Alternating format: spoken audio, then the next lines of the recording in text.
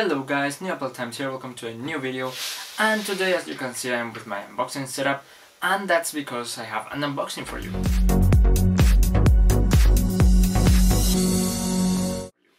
So today we're unboxing this. This is the new, well, it's actually not new, but it's the Koogeek Smart Outlet. And yeah, it has 3 USB ports, 3 independent HomeKit controllable plugs, regular plugs, and yeah, it's pretty nice because as you can see it works with HomeKit, it works with Google Assistant, and it does work with Alexa thanks to the Alexa skills. But what interests me here is that it works with HomeKit, which is great, and yeah, we'll need the Koogeek app, which I should download. And actually I had seen about this, read about this, but I thought it was just available with the American plugs standard, not with the European ones, but apparently it is. So yeah, I picked it up. It cost me €40, which is nice considering, for example, that the Elgato if Energy costs €50, and yeah, this normally retails for 60, but I got it a little bit off, which is nice. So let's try to open it. Okay, and wow, it's actually quite big. Oh, nice. So you actually, if you can see here, we get a few labels like iPad, iPhone, iPod, or iPhone, iPod. And yeah, that's it. Very simple. Right here are a couple switches to control manually each independent button, which is nice because it's always nice that you can control them here rather than having to depend on the phone, because most of the time the phone will be handy, but probably it isn't sometimes. So it's nice you can control them manually. And in the back, just a lot of information, and it tells you actually, let me show you right here. As you can see, it tells you the amperage and the voltage of each individual USB port. So the 3 of them are 5 volts, and the 2 of them that say iPhone or iPod are 1 ampere, and this one for iPad is 2.1 amperes. So that's nice, and this is actually quite big. It's going to replace one that I have here, which is a regular plug, and I also like this because it's something that I will announce later this year. That's something big that's happening next year, and this will be quite handy for that. And it's actually quite heavy and quite big, which I didn't expect, but it's going to be nice anyway.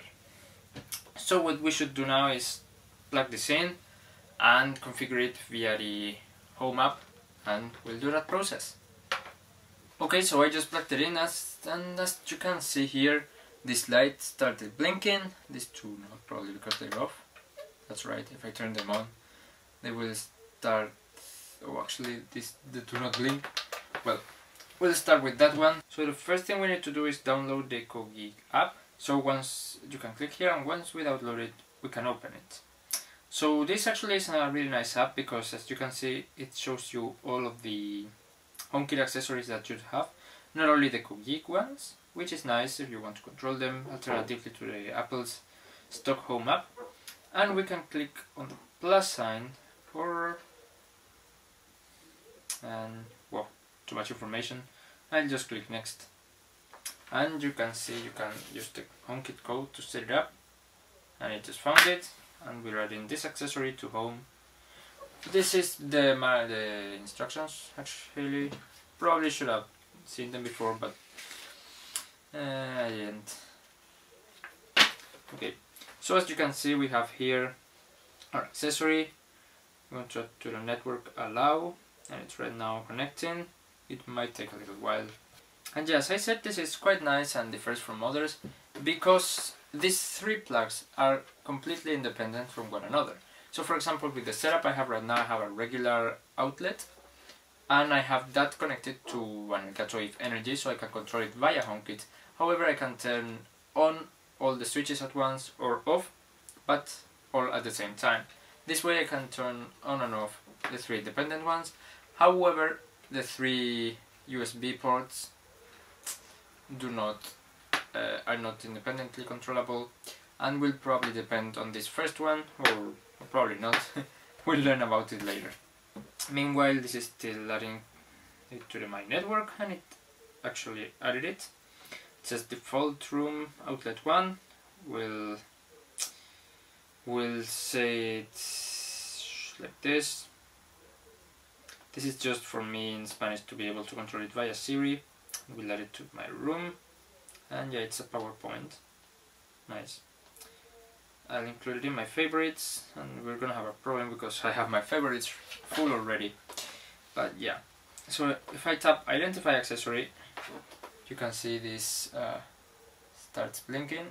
Oh, this is the outlet too. So nice. We're configuring every outlet one by one.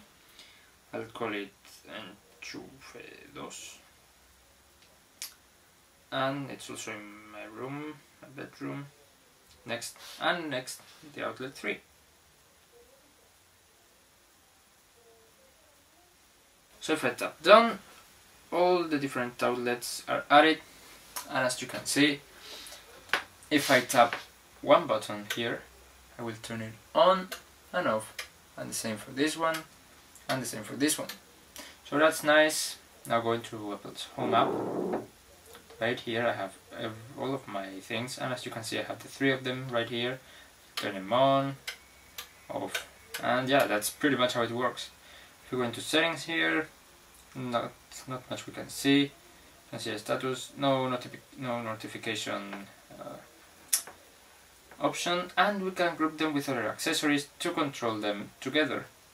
But that pretty much takes all the point out of having independent outlets, so I'm not gonna do it.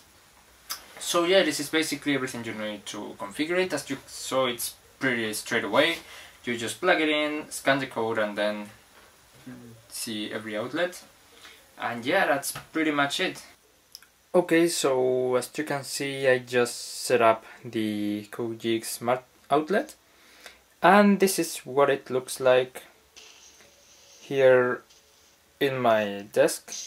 And yes, you can see right now I have connected one USB, which is my Apple Watch charger. That's going to be in the permanent USBs. And then I have my Mac charger, which is in the Smart Plug 3. And as you can see, it's turned on because it has that green light over there. I'm actually charging my Mac. So yeah, that's what it looks like. I have started using it. As you can see, the setup was that simple.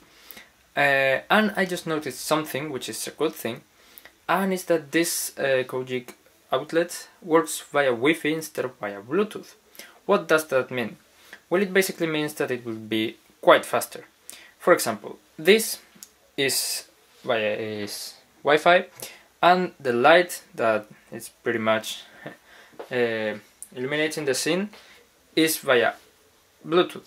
So right now I'm going to make a comparison, and you're going to see the difference. So if I jump into home, you can see, for example, I'm going to try to turn on the second smart plug right there,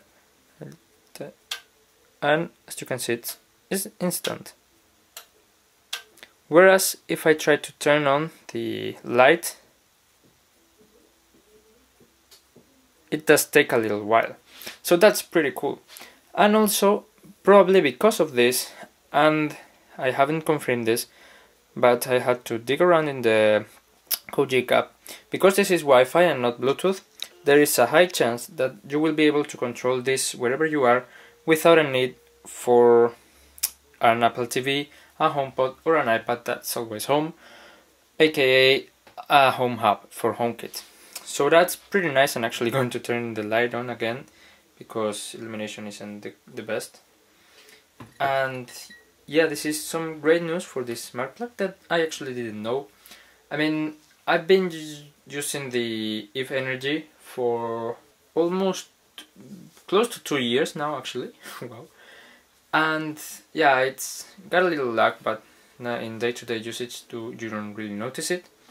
But yeah, it's quite nice. Also, you know that you can control all of your devices, HomeKit devices, via Siri.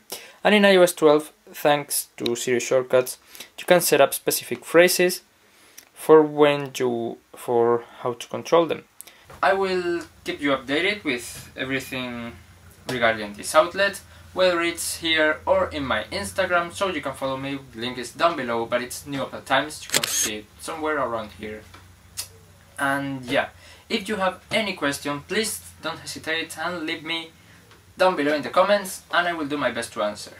Also, if you want to stay in touch with me, don't forget to join my Telegram group, where you and I and many other Apple fans can talk together about Apple stuff. And finally, don't forget to subscribe and thumbs up to this channel to stay up to date with everything related to Apple, as I post weekly videos. And I have a very big surprise that's coming probably in the end of the month, so stay tuned for that. And yeah, there's actually a button here. I just realized that it's like a dumb button, but it does a cute noise. So yeah, thank you very much for watching, and see you in the next one. Bye.